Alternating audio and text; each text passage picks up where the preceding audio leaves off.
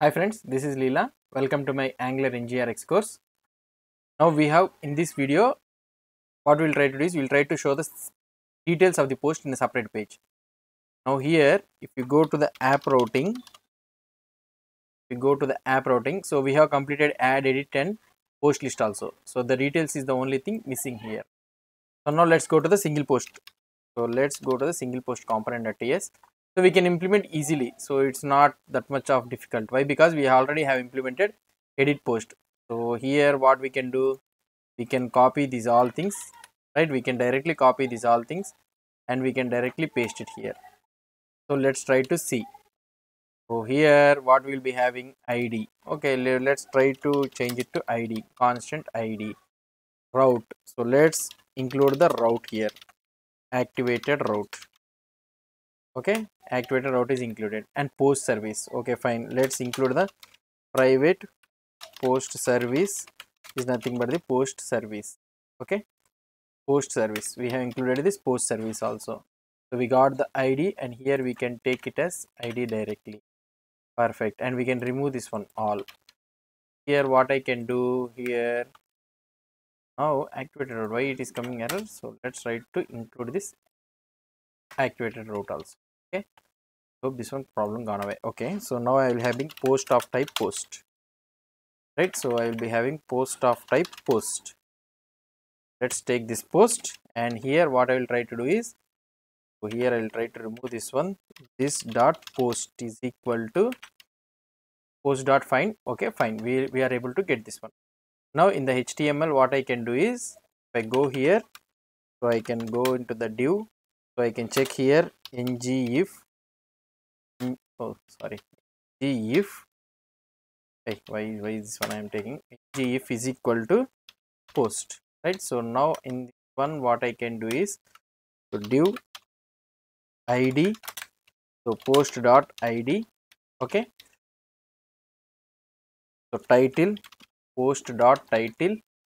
Okay, we will be having post dot title, and here I will be having another one, last one is the description, post dot description. I can show it directly here, post dot description, right? So we have completed this one also.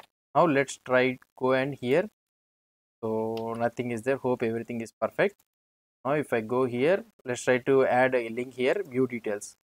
So if we add the view details in the post list here, now where it will be in the post list.html, right? So here I will be adding view details. So view details. So I can remove this one and I can copy this entire one and I can replace this all the things. So post slash detail slash, here like this I can use. Now if I click on, okay, let's try to add ampersand in PSP also. Okay, we have added this ampersand in. So we have added this one. So let's go here and let's click on view details. Now if I click on view details, now here I am able to see the code. So here if I try to click on view details, here I am able to see the details. Now if I try to refresh it here, what will happen? So now if I try to refresh it here, so now we are not able to see any data, right? So why we are not able to see any data? So if you are trying to refresh it here, from the store management, whatever the post details present is entirely removed. So now here to show this particular particular details of this ID, we cannot show it. So what we can do here? So the only remedy what we can do is, so app routing.module. Yes, if you go and just copy this one, and here in the edit also we need to show it. So here I can add this resolve, and here also I can add this resolve. Okay, now if I go here and if I try to refresh the page, now if I try to refresh the page, we will try to see whether we will get the data or not. So if I try to refresh, so here I am able to get the data, right? So if I try to refresh, I am able to get the data. So now if I go back and if I click on edit post, so edit post also, if I try to refresh this one, so let's try to see here. So if I try to refresh this one, edit post, we are getting an error. What is the error? So title of undefined. Okay, so let's go to the edit post component.ts. So here we are getting the error, right? So here we need to check if post dot length. Okay, if post dot length is there, the post data is there only, then do these all things. So now if I try to refresh this page, okay, I hope this error will go away. Yeah, see, now the error is gone. So now we have successfully implemented the add post, edit post, retrieving the details, and also deleting the post also we have implemented.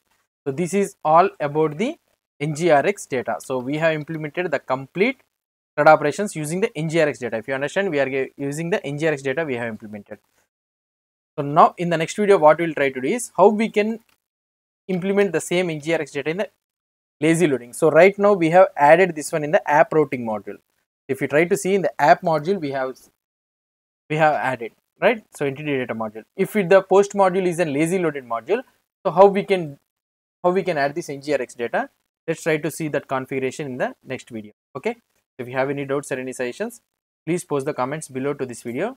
And if you like this video, please do support me by subscribing to my channel. Thank you.